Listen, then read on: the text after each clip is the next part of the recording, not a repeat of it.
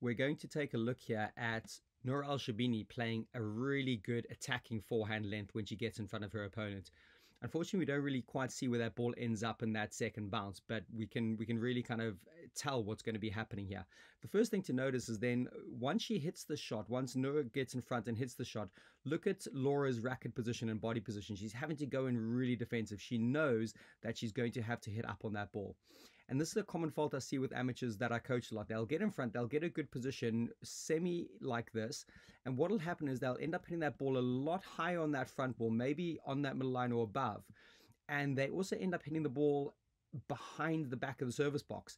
And look, I'm all for getting that ball to the back of the court. Of course I am. You want to hit that back wall.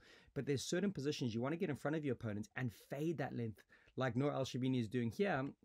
She's hitting that ball a little bit low on the front wall, hitting it in towards the middle and back of the service box. So now that ball is going to be dipping onto that back wall. And that's really attacking. That's really positive. And this is this fading and dying length that I'd encourage players to look at and work on, especially when you're getting in front of your opponent and you're starting to create a little bit of pressure.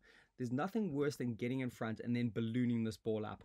So a few little classic things from Sherbini here, you know, the really good open stance lunge, high racket position, a lot of threats in that racket position. She's got in front of her opponent, taking the ball on the rise, and then you'll notice as she comes in, she makes contact and she actually rolls her racket over. She flattens it quite a lot. She's not looking to get under this ball too much, and there's that classic horizontal shape on the forehand coming in just at about that position, makes contact, slightly shuts the racket face off, as you'll probably just about notice. It's a bit blurry, but you'll just get the sense that she closes it, rolls her forearm over, and make sure that ball stays short, putting a lot of pressure on Laura in that back corner.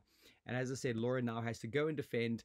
This fading attacking length when you're in front of your opponent is definitely a skill to hone and develop, because you don't want to waste these opportunities. You want to take them, make them play defensive, make them lift it up off that back wall.